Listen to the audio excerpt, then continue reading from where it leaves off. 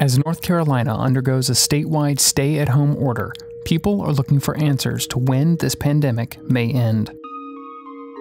From WREL News and the Capital Broadcasting Podcast Network, this is your Coronavirus North Carolina News Brief for Monday, March 30th, 2020. I'm Cliff Baumgartner.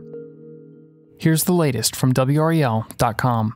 Today, state epidemiologist Dr. Zach Moore cautioned that COVID-19 cases in North Carolina are expected to rise. According to Moore, as more people are tested, cases will continue to increase quickly in the state and across the country. So as far as where we're at, I think the bad news, we have to acknowledge that we're just at the beginning, and that every indication is that, this is really ramping up now, and we're in what we would call the acceleration phase of the pandemic here in North Carolina. So we certainly have not peaked. Moore's comments align with a projection by the Institute for Health Metrics and Evaluation, an independent population health research center, whose data shows the need for coronavirus care in North Carolina will not peak until the middle of April. As of recording, at least 1,300 people in North Carolina have tested positive for COVID-19. Governor Roy Cooper has announced the first payments for unemployment claims related to coronavirus will begin going out this week.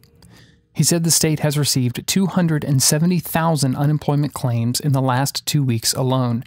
In comparison, the state received about 7,500 claims in the first 2 weeks of March before restrictions were put in place.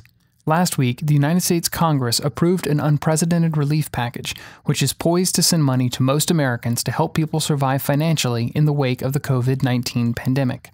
The health crisis has evolved into an economic crisis as businesses and schools shut down to slow the spread of the virus. As the coronavirus pandemic continues to evolve each day, at WREL, our job of keeping you informed has never been more important. So if you want the latest, check out our live newscasts, which are available for free every single day, no subscription required. To watch, just go to WREL.com or download the WREL streaming channel on Roku, Fire TV, Apple TV, or Samsung connected TVs, so you can stay informed and stay safe. More state parks are closing as the statewide stay-at-home order takes effect. Under Governor Roy Cooper's order, which goes into effect tonight at 5 p.m., people are still allowed to enjoy trails and greenways as long as they practice social distancing. However, North Carolina has already closed 25 parks because of continued overcrowding that makes social distancing almost impossible. Over the weekend, closures were announced at Cliffs of Neuse State Park in Wayne County and Carvers Creek in Cumberland County, as well as William B. Umstead State Park in Raleigh and Eno River State Park in Durham. A full list of closings can be found at WREL.com. With restaurants limited to takeout and delivery across the state, local owners are finding it difficult to stay in business.